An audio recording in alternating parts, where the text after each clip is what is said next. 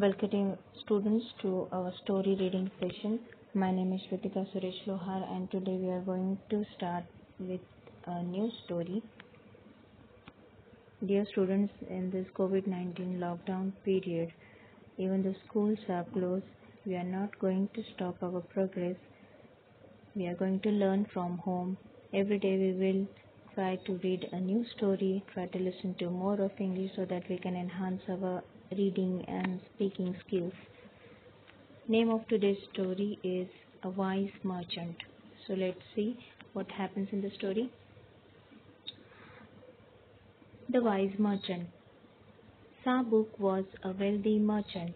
His father had left him a huge property, but due to his extravagant ways, Sabuk soon lost it. All he was left with was an old iron balance. Having learned his lesson too late, Sabuk decided to go to far off countries to seek his fortune. So one day he went to his friend Narang and said, "This iron balance is my father's last possession. Please keep it safe till I return." Narang promised to keep the balance safe. Thanking him, Sabuk took leave and started on his travels. For many years he worked hard, roaming from place to place and earned a good fortune. Finally, he returned to his city and went straight to Narang's house. At first, Narang was shocked to see Sabuk. Then, pretending to be surprised, he said, "It has been a long time, friend. I am glad that you are back." Sabuk happily told his friend how he had earned a fortune.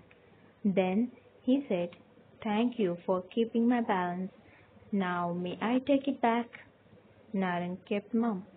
Actually, he had sold the heavy balance to a blacksmith for a good amount. When Sabuk asked again, Narang pretended to be sad and said, "How do I tell you, friend? Your balance was chewed up by some rats." Sabuk at once understood that Narang had been greedy. He decided to teach him a lesson. "Forget about the balance, dear Narang," he said, hiding his anger. I have brought some gifts for your little son. Please let him come to my house to collect the gifts." Narang readily sent his 10-year-old son along with Sabuk. Till late evening, Narang's son did not return home. Now Narang became worried and went to Sabuk's house. "Where is my son?" he asked. At this, Sabuk sadly replied, "How do I tell you, dear friend? Your son was carried away by an eagle." "What nonsense!" Narang cried. "You are a liar. I will take you to the king and get you punished." They both went to king.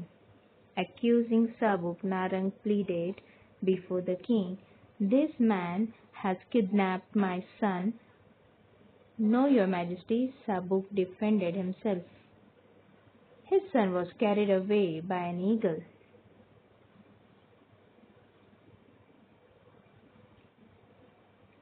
Narang shouted, "But how can an eagle carry away a 10-year-old boy?" "Why, when some rats can chew up an iron balance, why can't an eagle carry away a 10-year-old boy?" replied Sabuk. Now the king asked, "What is this story about rats chewing up an iron balance?"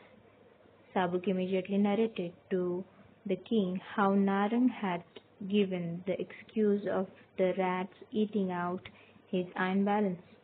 He also brought Narang's son to the court and confessed that he had done all this to teach Narang a lesson. The king praised wise Sabuk and scolded Narang for cheating his friend. He ordered Narang to buy back the iron balance from the blacksmith and returned it to Sabuk. Narang apologized before the king and also asked for forgiveness from Sabuk. Then he brought back the balance and returned it to its rightful owner. Sabuk happily returned home with his prized possession. Dear students, that was a really nice story. Listen to this video again and try to read every page all by yourself. Thank you very much for listening.